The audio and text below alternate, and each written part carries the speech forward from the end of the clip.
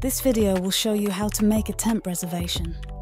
Hotelogix lets you make temporary reservations or unconfirmed bookings. Let us see how. Under the desired room type, click the check-in date and drag the selection till the checkout date.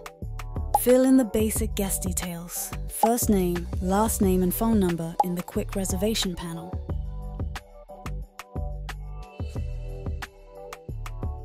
Click Temp Reserve. Please note that temp reservations do not hold any room inventory and therefore do not show on the front desk tape chart. They are visible only as numbers in the blocked row on top. You can create unlimited temp reservations. Clicking the number in the blocked row opens the list of temp bookings for that day.